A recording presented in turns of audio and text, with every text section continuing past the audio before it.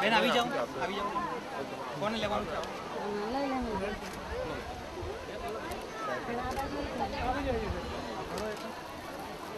आओ भाई आओ जाओ भाई पीवा राजू रोज पीता है ले ले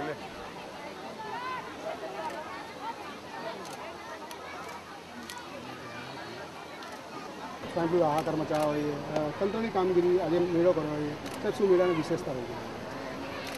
આ વર્ષે અતિવૃષ્ટિના કારણે વરસાદની માત્રા વધારે અને વરસાદ પછી સામાન્ય રીતે નાના મોટા રોગચાળા થતા હોય છે. અમદાવાદ મ્યુનિસિપલ કોર્પોરેશને અમદાવાદ શહેરના નાગરિકોને આવા કોઈપણ પ્રકારની બીમારીના ભોગ બનતા અટકે અથવા જો ભોગ બન્યા હોય તો એને સમયસર સારવાર મળે એ માટે સમગ્ર અમદાવાદ શહેરની અંદર મેગા મેડિકલ કેમ્પનું આયોજન કર્યું છે. આ અમદાવાદ શહેરનો ચોથો મેગા મેડિકલ કેમ્પ છે અને એક મેગા મેડિકલ કેમ્પની અંદર 2000 કરતાં વધારે એના લોકો લાભ લેતા હોય છે, જેના કારણે લોકોની જાગૃતિ કેળવીને કોઈપણને કદાચ સ્વાઇન ફ્લૂના નાના મોટા પણ સિન્ડ્રોમ્સ હોય તો એના માધ્યમથી એને ઝડપથી એની સારવાર થાય એવા આશયથી અમદાવાદ શહેરના મ્યુનિસિપલ કોર્પોરેશનના હેલ્થ ડિપાર્ટમેન્ટ દ્વારા આનું આયોજન કર્યું છે ને એમાં મેયર સાહેબ અને હેલ્થ કમિટીના ચેરમેન, ડેપ્યુટી ચેરમેન સમગ્ર પ્રક્રિયાનું સંચાલન કરશે.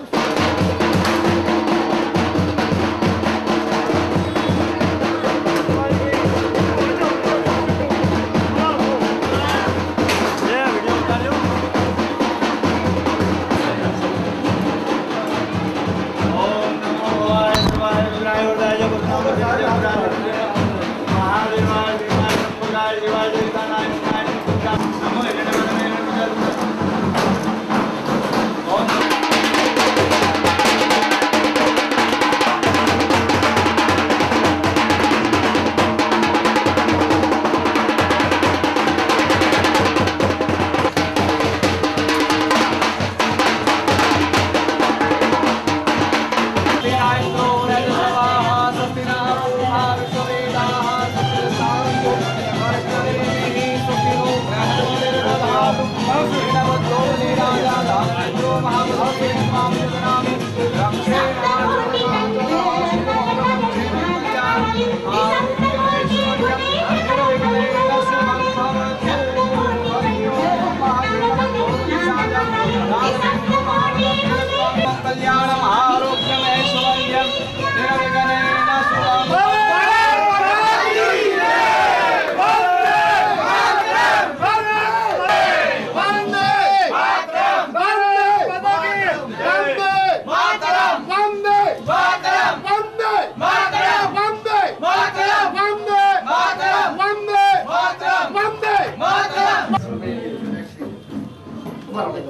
आओ एचएस प्रवीण भाई, सुरेश भी आओ।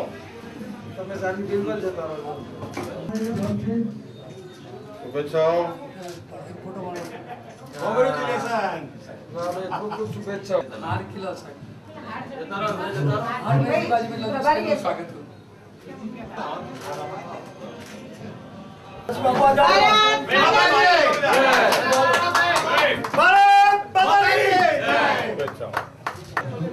સર્વેને નમ્ર વિનંતી, પોતપોતાનું સ્થાન ગ્રહણ કરી લઈશું. જંગી ભટમા વોર્ડ ટોટલ આપ સૌ કરી લઈશું. પાછળ બેસેલા પાછળ બેસી જશો પ્લીઝ.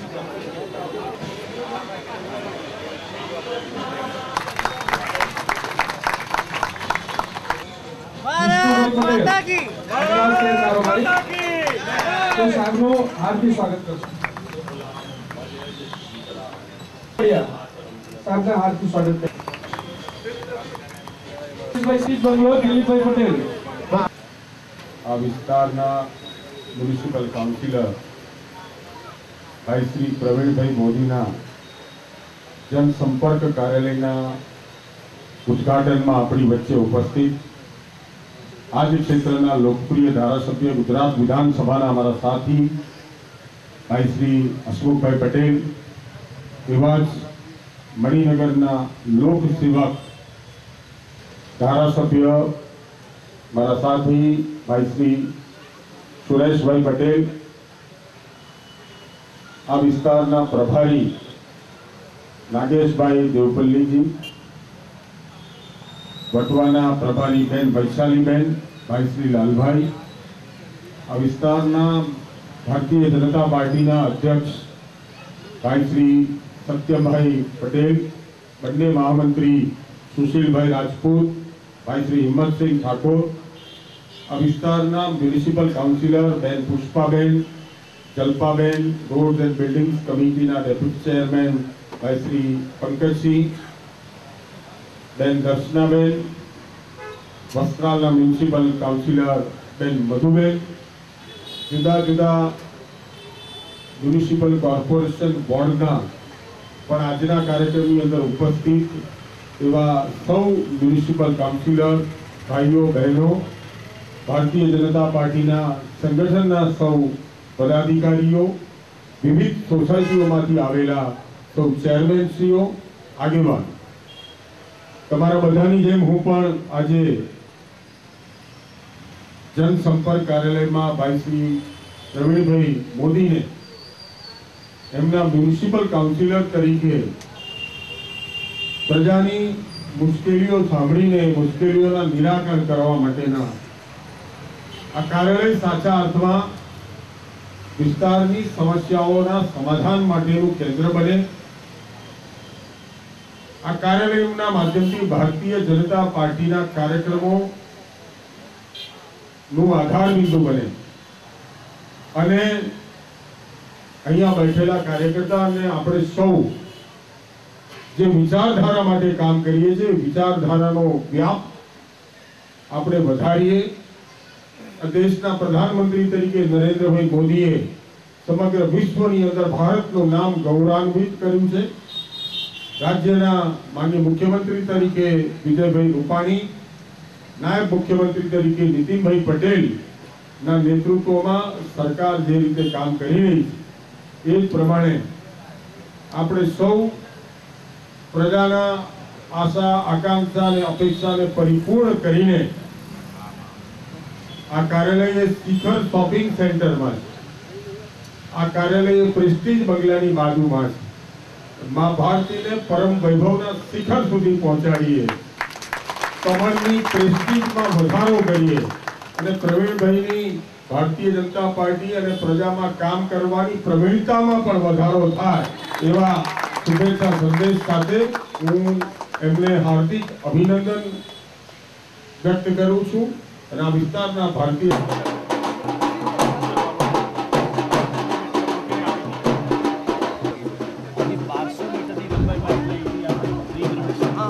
जो बोले ना बुके क्या भाई क्या आप लोग क्या बोले परेश में क्या है पहले 6 किलोमीटर लंबाई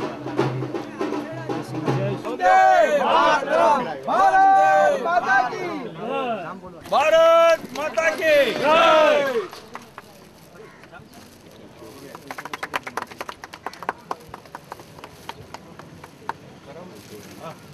अच्छा हो जाएगा ना यहाँ।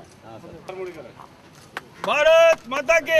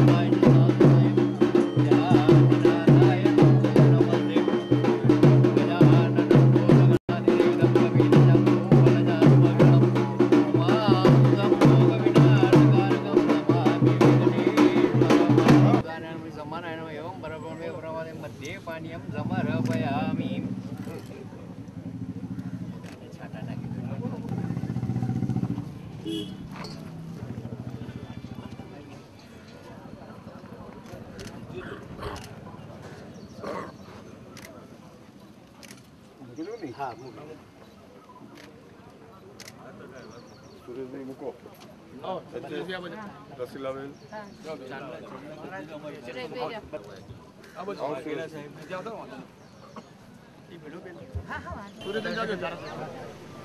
આજે વટવા વિધાનસભાના જુદા જુદા ક્ષેત્રમાં જુદા જુદા કાર્યક્રમો હતા. વટવામાં હું જે દિવસથી ચૂંટાયો છું તે દિવસથી વિકાસની પ્રક્રિયા હાથ ઉપર લીધી છે. અમે ચૂંટણી માટે કોઈ રાહ જોઈ નથી. અતિવૃષ્ટિના કારણે પાણી ભરાવાના કારણે નાનો મોટો રોગચાળો હતો. એ રોગચાળા માટે એક મેડિકલ મેગા કેમ્પનું આયોજન કરવામાં આવ્યું હતું. ત્યારબાદ અહીંયાથી જે હાથીજણ ડિસ્ટ્રીબ્યુશન લાઇન જે ખુલ્લી લાઇનના કારણે એમાં ગંદકી પ્રદૂષણ અનેક પ્રશ્નો થતા હતા. એના માટે 3 કરોડ ને 16 લાખના ખર્ચે અહીંયા ભૂગર્ભ લાઇન નાખવા માટેનું આજનું લોકાર્પણનો કાર્યક્રમ. મારા વિસ્તારમાં આવેલા અબજી બાપા લેક અને એ લેકના બ્યુટિફિકેશન માટે 7 કરોડના ખર્ચે એનું પણ આજે ભૂમિપૂજનનો કાર્યક્રમ રાખ્યો છે. વટવાના અમારા ભારતીય જનતા પાર્ટીના મ્યુનિસિપલ કાઉન્સિલરો અને સંગઠનની ટીમના માધ્યમથી પ્રજાના જે પ્રશ્નો હતા એ પ્રશ્નોને વ્યાપક અમે લોકોપયોગી એના સમાધાન કર્યા છે. અને મ્યુનિસિપલ કોર્પોરેશનના પદાધિકારીઓનો પણ હું આભાર માનું છું કે એમણે પણ ઉદાર હાથે વટવા વસ્ત્રાલ રામોલ હાથીજણના વિકાસ માટે અમને મદદ કરી છે. અને એ પ્રમાણે રાજ્યના સિંચાઈ વિભાગ દ્વારા પણ આ હાથીજણ વોટર ડિસ્ટ્રીબ્યુશન લાઇન હતી એ લાઇનનું આજે ભૂમિપૂજન કર્યું છે.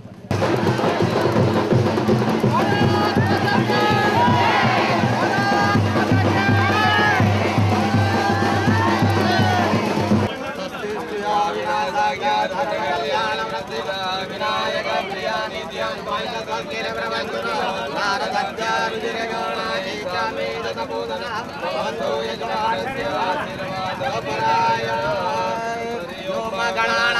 गणपति को हवामहे प्रियाणां त्वा प्रियपति को हवामहे निधीनां त्वा निधिपति को हवामहे वसो अहं जाने गर्भधमात्मजाधि गर्भधम्मा सिद्धिबुद्धिमा गणेशाय नमः गणेशवदौ ध्यायामि चिन्तयामि जयन्ती मंगलाकाली भद्रकाली कपाली लक्ष्मी शिवदात्री स्वाहा स्वधा नमो नमो जगन्नाथयुवाणि समर्पयामि वास्तुपते नमस्तुभ्यं भूस्वयादि मद प्रभु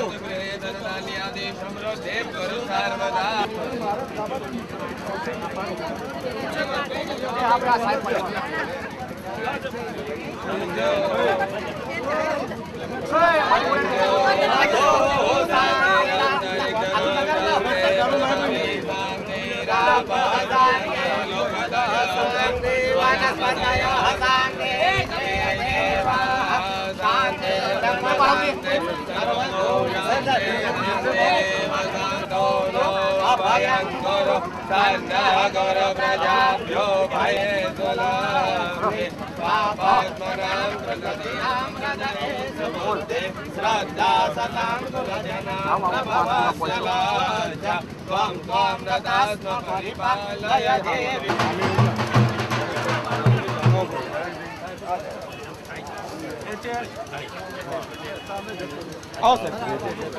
जीतू પેલા કોર્પોરેટર ક્યાં છે બધા ઉઠાઈ ગયા બધા હા भारत माता की जय भारत माता की जय ओके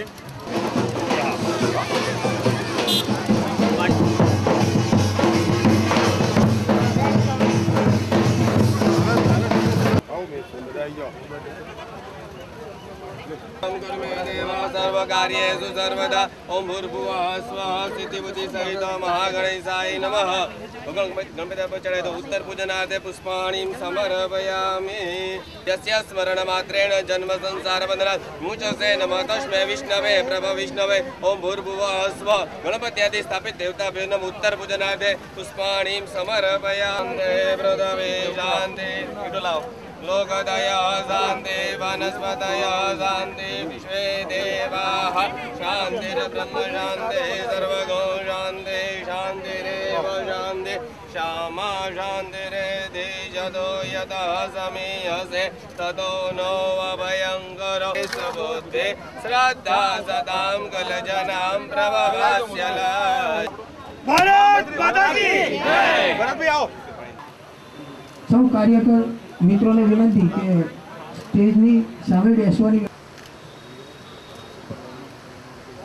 નજીકના વિસ્તારના ધારાસભ્ય કોઈ પણ તો તમામમાં આપણે જે મોટામાં મોટો સિંહ ફાળો જનપ્રતિનિધિઓમાં ચારે કાઉન્સિલરોને કેવી રીતે ઝડપથી પૂર્ણ થાય અને આ કામ માટે આપણા મેયરશ્રી અને સ્ટેન્ડિંગ આદરણીય સુરેશભાઈ પટેલ, સ્ટેન્ડિંગ કમિટીના ચેરમેન પ્રવીણભાઈ, વોટર સપ્લાય કમિટીના ચેરમેન રમેશભાઈ દેસાઈ, વિવિધ કમિટીના ચેરમેનશ્રીઓ, કોર્પોરેટરશ્રીઓ અને પધારેલા સૌ નગરજનો, અમદાવાદ મ્યુનિસિપલ કોર્પોરેશન દ્વારા અને ખાસ જેમના નેતૃત્વમાં આ વિસ્તારનો સતત વિકાસ થઈ રહ્યો છે એવા આદરણીય પ્રદીપસિંહ જાડેજાના માર્ગદર્શન હેઠળ આજે 29 કરોડના કામોનો ભૂમિપૂજનના કામો આજે થયા।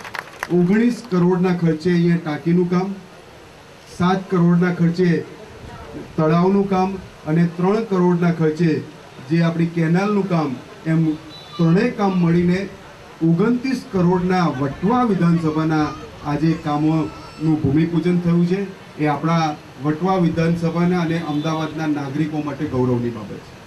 ખાસ તો અમદાવાદ મ્યુનિસિપલ કોર્પોરેશન દ્વારા શહેરના સમતોલ વિકાસના સંદર્ભમાં આ બધા કામો વિવિધ જોઈ રહ્યા છે।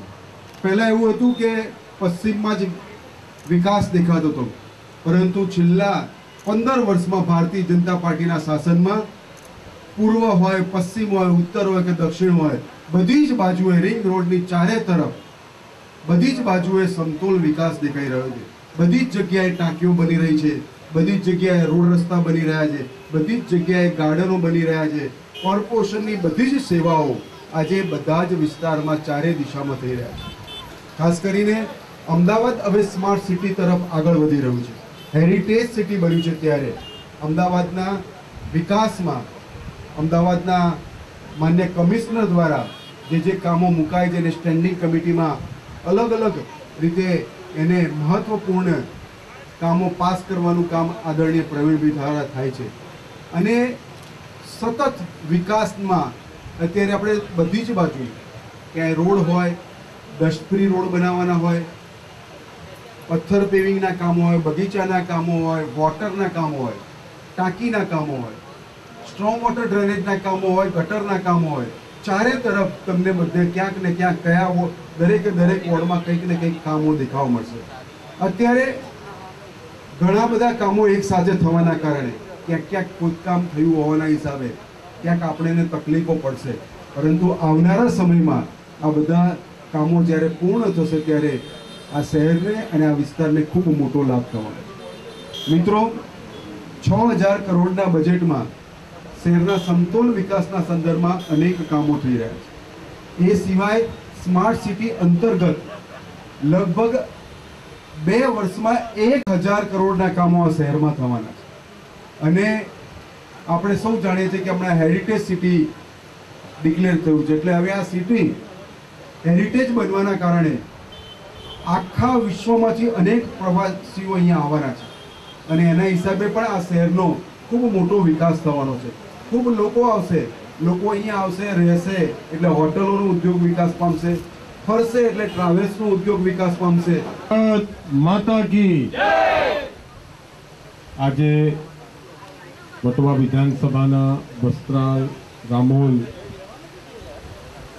વિવિધ ભૂમિપૂજનના કાર્યક્રમમાં આપણી વચ્ચે ઉપસ્થિત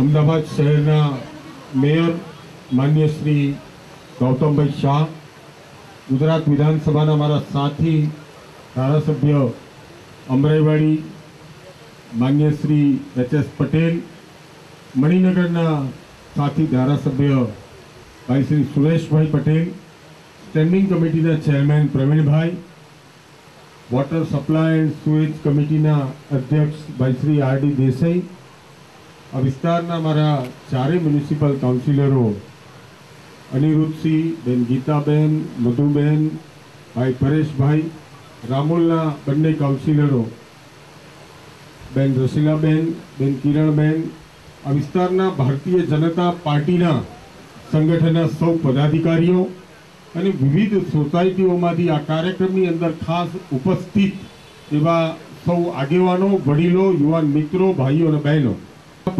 લેક ઉપર મને ભારતીય જનતા પાર્ટીના બહુ આગેવાનો લાવ્યા હતા અને મેયર સાહેબે 7.5 કરોડ રૂપિયાના ખર્ચે આખા તળાવનું બ્યુટિફિકેશન અને એનું ઓવરફ્લોની લાઈનો, એટલે જેથી કરીને આખું તળાવ ભરીને ભવિષ્યમાં મુશ્કેલી ન થાય એવી એની ડિઝાઇનની અંદર વ્યવસ્થા કરી છે. ઉપરાંત આ તળાવની અંદર ફરતો વોકવે હશે, એટલે સિનિયર સિટીઝનોને ચાલવું હોય તો એમાં ચાલી શકશે. એક ગાર્ડન હશે, એક નાના બાળકોને ત્યાં રમવું હશે તો એના માટે હિંચકો અને અન્ય પ્રમાણેના સાધનો હશે. સવારના સમયે અને સાંજના સમયે આખું આપણું તળાવ અને આજુબાજુમાં સામાન્ય વ્યક્તિઓને ઉપયોગી તમામ પ્રકારની જન સુવિધાઓ મળે એ સંપૂર્ણ અમદાવાદ મ્યુનિસિપલ કોર્પોરેશનના મેયર સાહેબ, સ્ટેન્ડિંગ ચેરમેન આ બધાએ ઉત્તમ પ્રકારની ડિઝાઇન બનાવી છે અને આપણે જેટલા જોઈતા હતા એટલા રૂપિયા છૂટા હાથે આપણને આપ્યા છે, એટલે મેયર સાહેબનો ખૂબ ખૂબ આભાર માનું છું. બીજું, આ વિસ્તારમાં જુદા જુદા બોર હતા અને બોરમાં ખારવાળું પાણી આવે અને ખારવાળું પાણી આવે એટલે લોકોને કિડનીના અને પેટના દુખાવાની કમ્પ્લેન થતી હતી. આ વિસ્તાર ઝડપથી વિકસતો વિસ્તાર છે. અહીંયા તમે જુઓ તો 6 મહિનામાં નવા ટાવર બની ગયા હોય. તો આ બધી જ જગ્યાએ પીવાના પાણીને ચોખ્ખું પાણી, નર્મદાનું પાણી, ક્લોરીનવાળું પાણી એમને મળે એના માટે રજૂઆત હતી અને 18 કરોડ રૂપિયાના ખર્ચે પીવાના પાણીની ટાંકીની મ્યુનિસિપલ કોર્પોરેશનના પદાધિકારીઓએ આપણા માટે કરી છે. આપણે એમનો ખૂબ ખૂબ ખૂબ આભાર માનીએ. એવું ત્રીજું હાથીજાણ ડિસ્ટ્રીબ્યુશનની લાઈન હતી.